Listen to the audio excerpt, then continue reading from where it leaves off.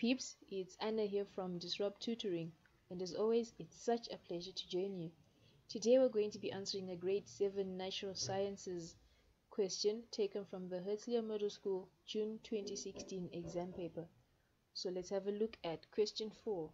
Now the instruction for question 4 is state whether the following statements are true or false. For your correct answer in the answer column below. Okay, so what we need to do is have a look at each of these statements and decide whether they are true or false. Okay, so these 5-part questions in question 4 are taken from the subtopics matter and materials as well as life and living. Okay, so let's have a look at 4.1. 4.1 reads, salt can be recovered from salt water by evaporation. This is a true statement.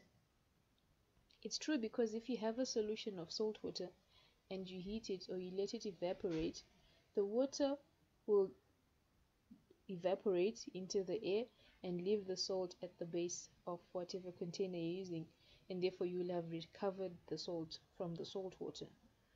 Okay, let's have a look at 4.2. It reads, when lighting the Bunsen burner, the air hole should be closed. This statement is absolutely true because it is important to close the air hole, because remember, the air hole regulates the amount of flame that you're going to have and the amount of heat going to be produced by the Bunsen burner. So it has to be closed when you light the Bunsen burner so that you can only create the safety flame, which is the yellow, low heat and sooty flame. Thereafter, you can regulate how hot you want the Bunsen burner to burn by opening or closing the air hole. Okay, so that answer is true. 4.3, this is a life and living question. It reads, there are 7 main kingdoms of classification. This is not correct.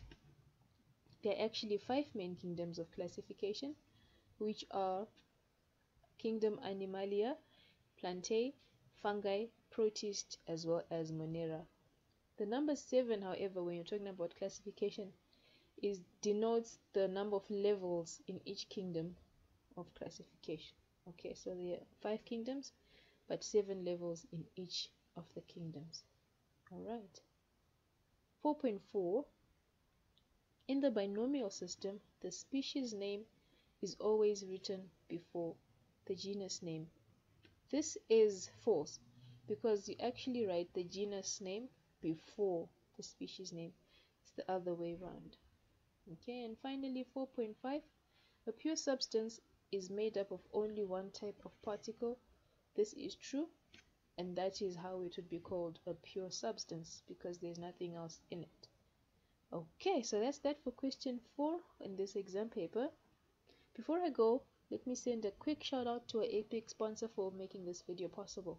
Please read about them and more about us in the description below. Also, be sure to head over to our website for more of these epic tutorial videos. Now, if you can't find the answer to your question, send us your question and we will respond with a personalized video just for you. Until the next time, stay epic.